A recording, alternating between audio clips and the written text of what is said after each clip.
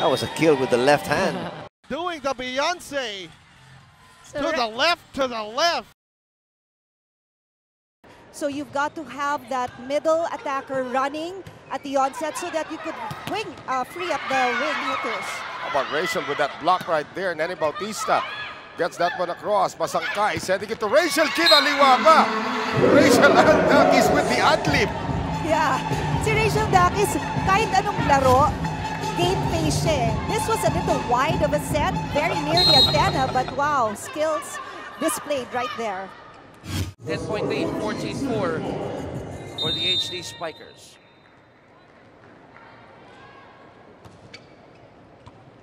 Santa Lucia on the attack here. Free ball.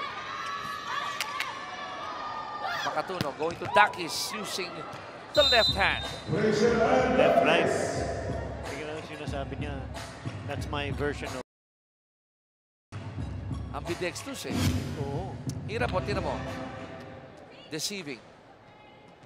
And that throws the defense off. Bertes serves. Rachel Andakis scoring para dito sa Signal HD Spikers. Very dainty shot para dito kay Rachel, but very lethal.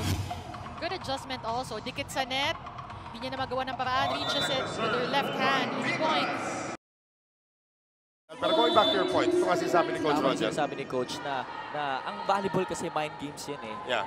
Kailangan mag-isip ka kung paano pwede mong gawin during crucial points.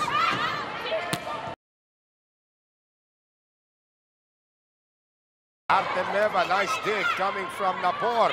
They go to Soltones, and Soltones is turned back again by Artemeva. Soltones, lalakasan na yung kanyang palo. Nandun naman si Janela. They go to Rachel, and Rachel is dug up by Shona. One more time, left-handed put away for Rachel Andakis. Kinaliwa ni Rachel Andakis yung regalo na binigay ng PLDT. Signal is 2 points away from sending us to a 5th set. At sabi ni Rachel, salamat, bata.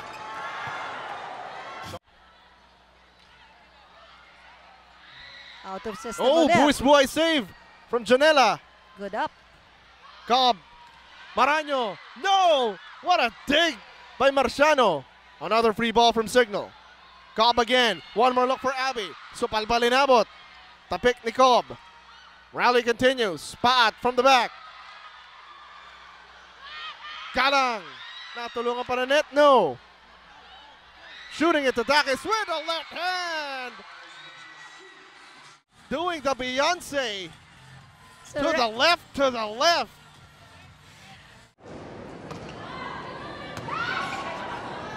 Alohi going back to Dakis, trying to get her engaged offensively. Again to Rachel. Not against the defense. Oh, but look at that, off the block, all good. Getting it off the hands of Mendrez. Great adjustment by Rachel, using that left hand, pero ginawan pa rin ang angulo, knowing that she was still near that sideline. But again, I think rather, Coach Sherwin will challenge this. They're saying no center line fault. Yep. And she was able to avoid it. Ang foot fault lang naman doon, even pag tumapak, if it's her toes on the other side and she lifts her heel. Yes.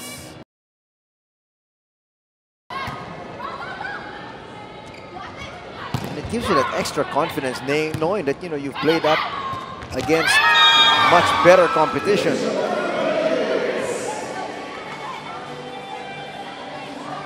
Jackrabbit start once again para Signal HD.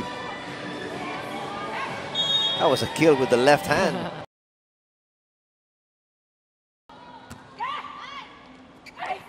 Still match point. That's it. And all he needed to do was go to Rachel Andakis. And the captain ends proceedings here. Watch that final point. Dakis with the left hand, in fact. Yeah, the blockers were also set up well there by Santa Lucia. Left hand, ambidextrous Dakis.